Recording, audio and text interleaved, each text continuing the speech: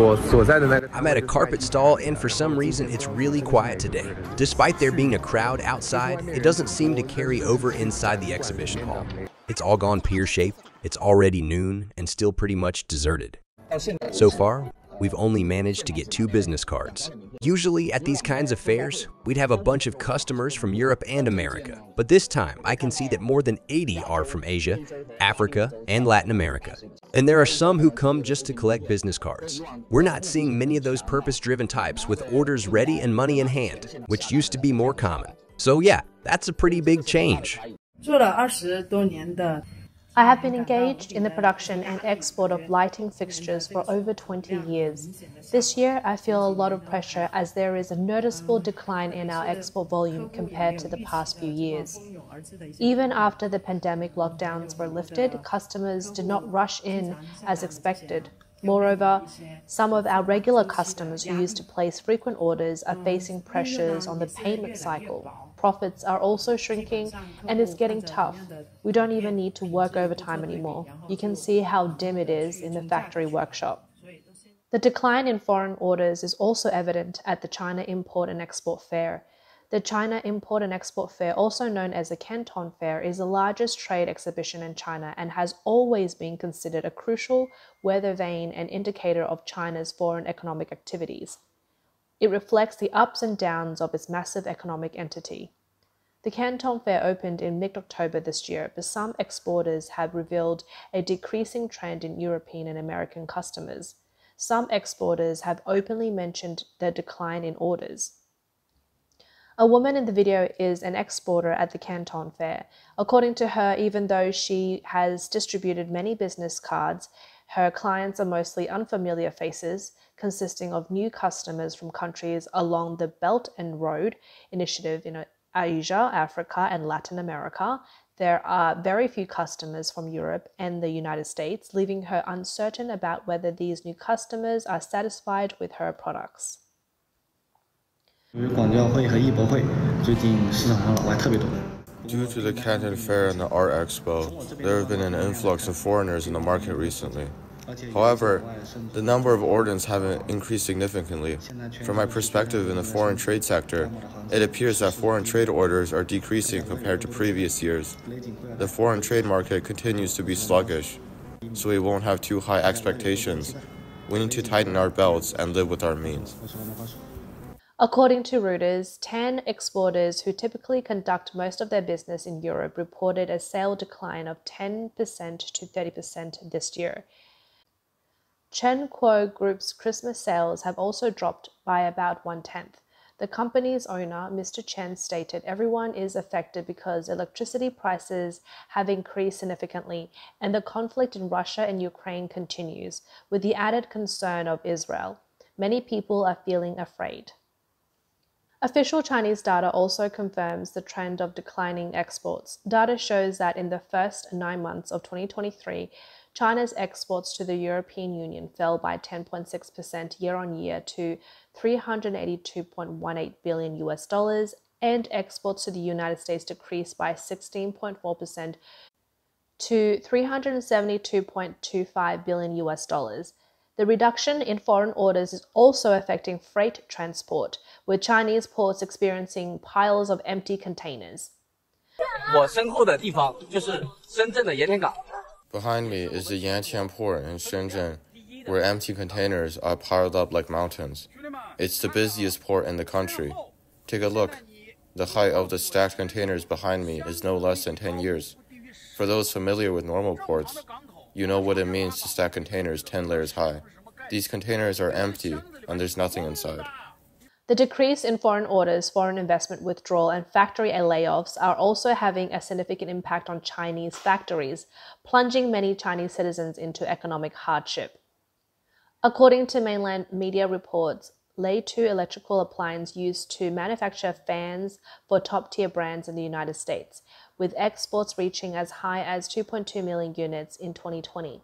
With 80% going to the United States. However, as overseas factories gradually resumed production and China continued to enforce strict COVID-19 measures, some small home appliance factories found opportunities in countries like Vietnam, Thailand, India, and Indonesia. In 2021, Leitu's orders decreased by 50%. From 2022 to 2023, annual export orders were further reduced to 600,000 units, which is less than one-third of the peak period. Before the pandemic, Leitu had 140 employees, but now there are just over 90 remaining.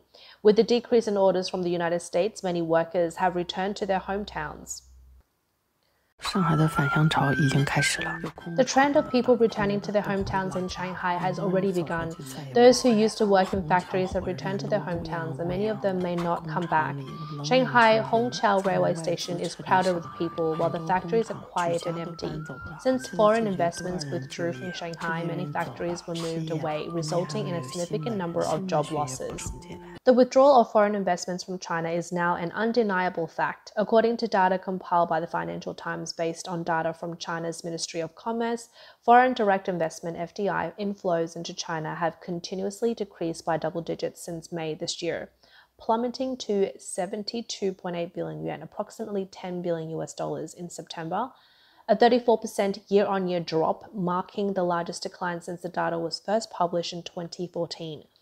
Combined with a significant outflow of funds from the Chinese stock market, this has added pressure on both the central and local governments to stimulate the economy, making the economic outlook for China grim. Data from China's Ministry of Commerce shows that actual foreign direct investments from January to September this year amounted to 919.97 billion yuan, approximately $125.7 billion, an 8.4% year-on-year decrease. In the first 8 months, actual foreign investment was 847.17 billion yuan, approximately $115.7 billion, down 5.1% year-on-year. Foreign direct investment in September significantly dragged down the cumulative figure. Direct investment liability, an indicator measuring foreign capital inflows into China, reveals the deteriorating situation of foreign investment.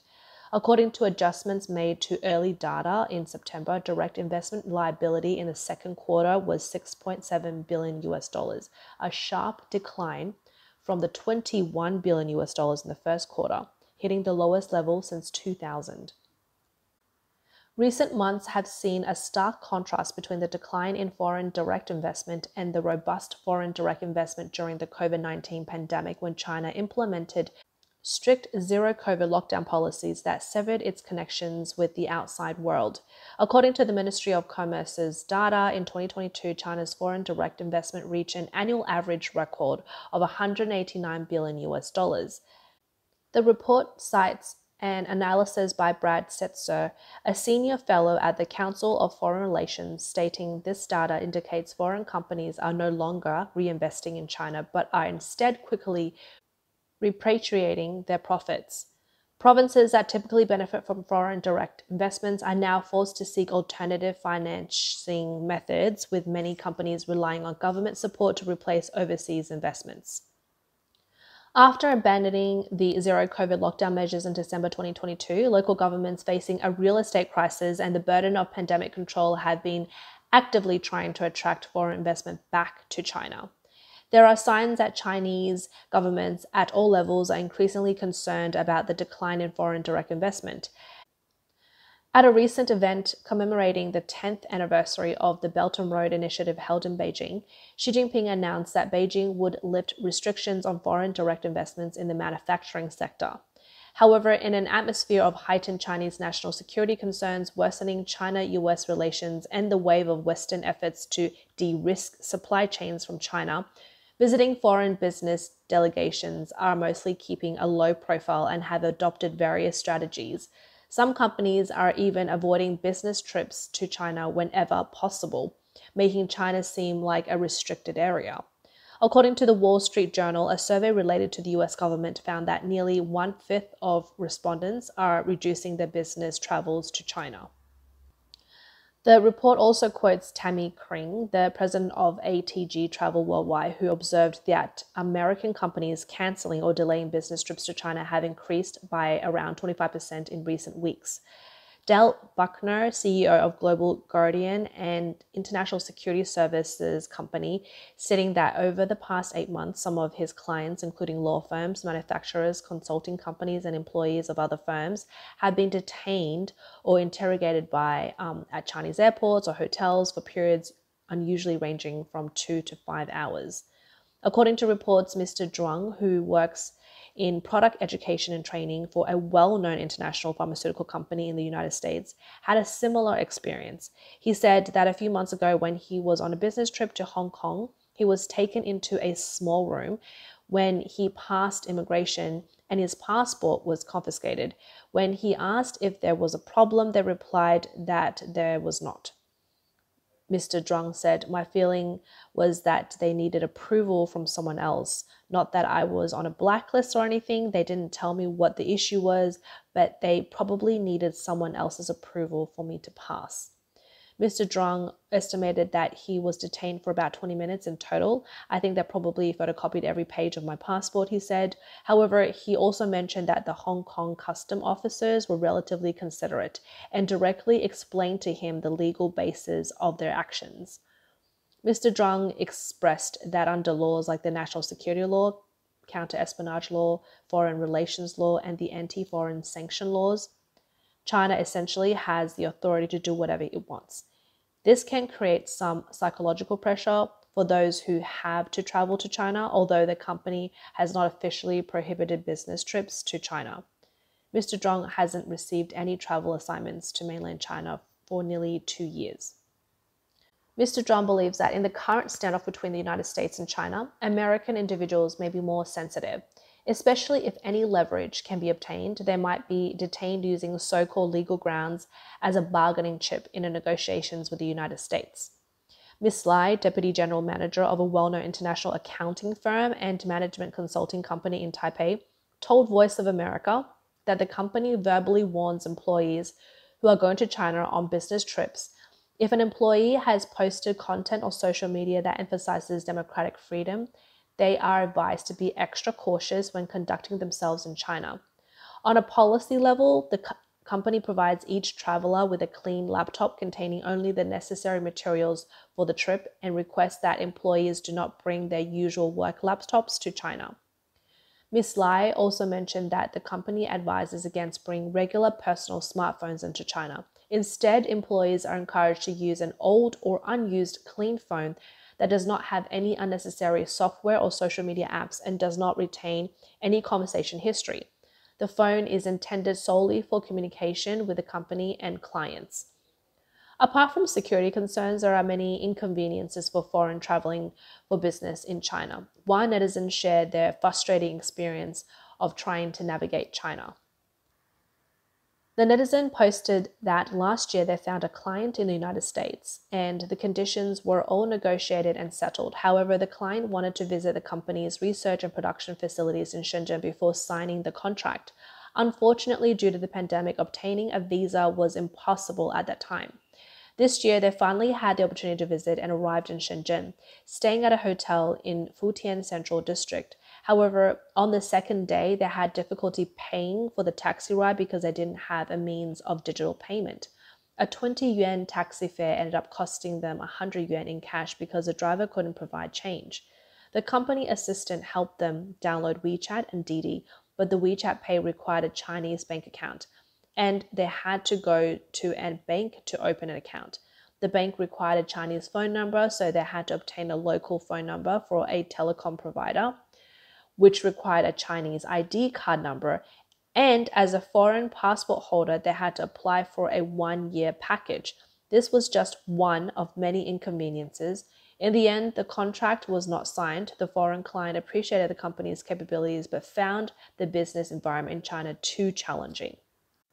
Another netizen stated that, to their knowledge, many second and third tier cities in China's business hotels outright refuse customers with foreign passports unless they have registered with the Public Security Bureau.